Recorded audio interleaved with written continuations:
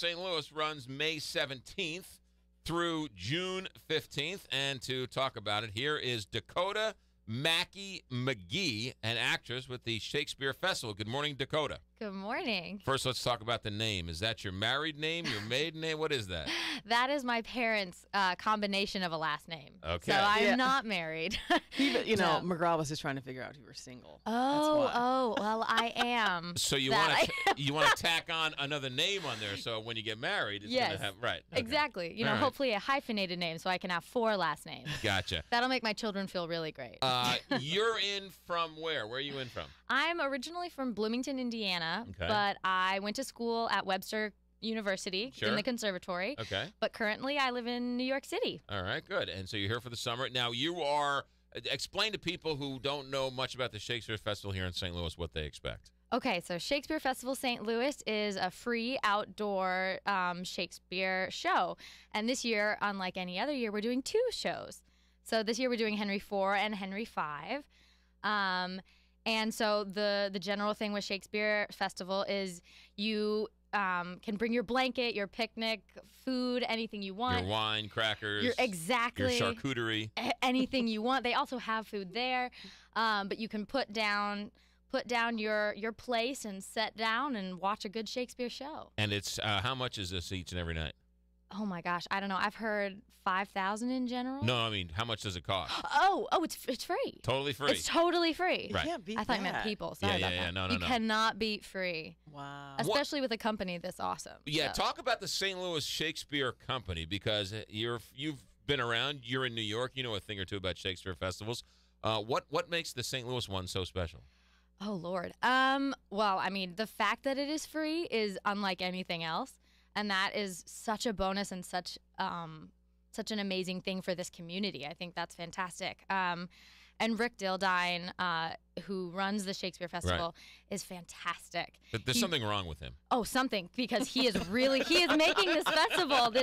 He's changing the whole idea of this festival, and he said he wants to make it a festival. So he's doing Shake 38, which happened earlier this year, or even I think it was earlier this month, where 38 different groups do all of the Shakespeare shows somewhere in St. Louis at some time. Right. Yeah. So he's trying to really implement Shakespeare in all aspects of St. Louis. He's really incorporating art into the community, which is amazing. All right, Dakota Mackey McGee. There are some people out there who think Shakespeare, I can't get past 2 pages. I can't get past the first 5 minutes, and I'm snoozing. Oh, no. Why should I go to the Shakespeare Festival here in St. Louis? Well, if you do feel that you get confused with Shakespeare Festival, at 6:30 before the shows, they have a green show, which is simple for everyone to understand from children on up, and they'll give you a rundown of what's happening in the shows. One of the cool things I think about Shakespeare is that if we're doing our job right, you will understand it. This one is very physical. There's tons of battles. There's tons of very clear situations. Even if you can just read the body language, you will understand what's going on. So before the show, they actually kind of give you Cliff Notes? Yeah. A Cliff Note version. It's a Cliff Note. It's a very short little synopsis, a 20-minute, this is what's happening, this is what happens in the story, so you don't get lost. This is what I always wonder. How can you, it's hard enough to memorize lines as an actress, but Shakespearean lines, how do you, it's a different language. It's a lot easier because, especially when Shakespeare's writing in verse, if you memorize it incorrectly or if you miss a line or drop a line, you'll know because the verse is off. So the rhythm of the line will no longer make sense, and where your emphasis shows up will no longer make sense. Are you a Shakespearean actress only, or is this a good gig for you, or how did you come across this? Well, it's always a good gig.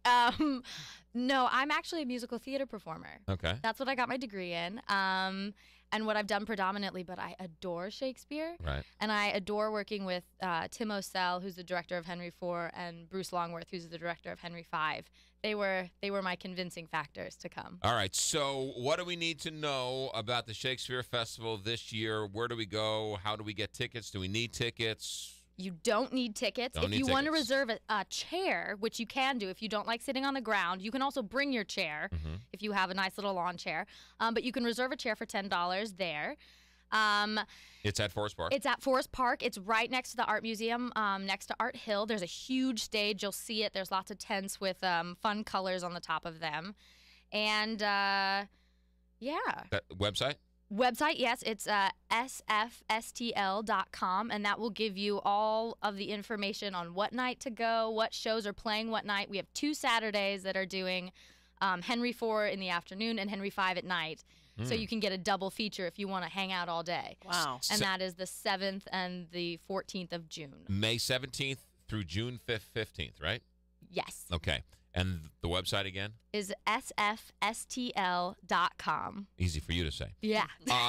The thing about Shakespeare is, because I get it and I don't get it all at the same time, it's sort of like an acquired taste. It is. It's kind of like coffee. You don't like coffee. You know, all of a sudden you're like, the coffee's pretty good. It's like, whiskey. You're like, I don't like whiskey. And then you have it a couple times, and all of a sudden you're like, you know what? That whiskey's pretty good.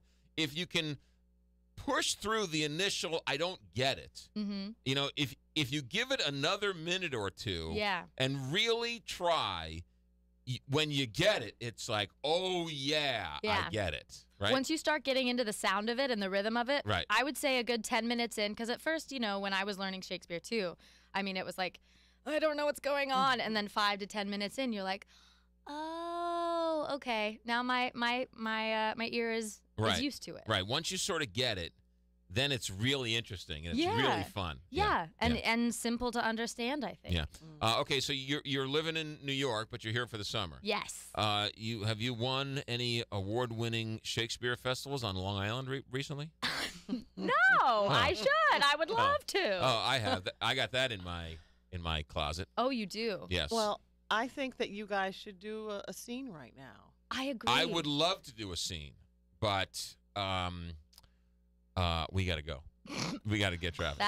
That's your goodness. excuse. Seriously. Okay. I was expecting a little better than that. I know. Well, I got nothing. I'm not a very good actor. That's why I'm in radio. All right. That is Dakota Mackey McGee, actress and all-around great actress, and Webster University grad circa, when did you graduate? I graduated last year. Last year. Yeah. A couple of Webster University grads here in the studio, along with Andrew Dowd, Oh, nice. who graduated this past weekend. All right. The website, one more time for the Shakespeare Festival. Is sfstl.com. And it runs May 17th through June 15th at Forest Park. Dakota, have a good summer. Thank you so much. You too. 8:20, 8:30, Big 550, KT.